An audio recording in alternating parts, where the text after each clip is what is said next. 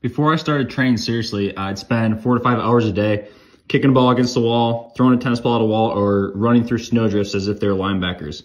In high school, I went 3 months where all I did was 5 days a week, work up to a 1 rep max in squat, deadlift, rows, landmine presses. But when I was writing this post out, what I realized, after I wrote those first 2 paragraphs, is in the first one, I said, before I started training seriously, while at the same time saying I would actually do that thing for 4 to 5 hours a day.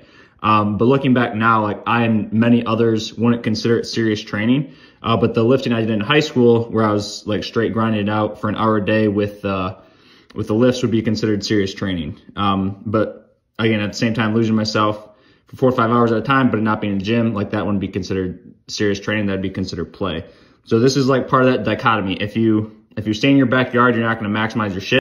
And if you become the perfect clone of your favorite trainer's program, you're not going to maximize it either.